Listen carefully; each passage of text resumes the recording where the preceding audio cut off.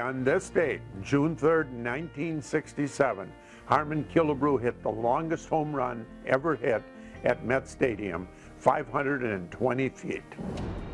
Many argue, however, because that was measured from where it was hit to where it landed, the ball would have carried between 15 and 20% more, because when it hits the apex, it doesn't fall straight down.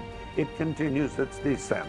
And many people feel that that would have been well over 600 feet had they estimated it in the proper fashion. This is the bat that Harmon Killebrew hit the longest home run at Met Stadium with. The significance of the pine tar, which is illegal to have this much pine tar in a bat, after he broke the bat, he used it for 27 days.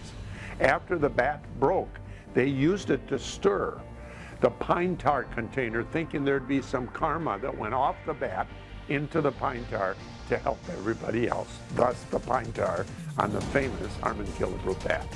We have a wonderful big gold glove at Target Field that represents the distance that that ball carried. If you're at the Mall of America, there's a seat up on the wall, so find home plate and look at that seat and you realize that is one heck of a home run.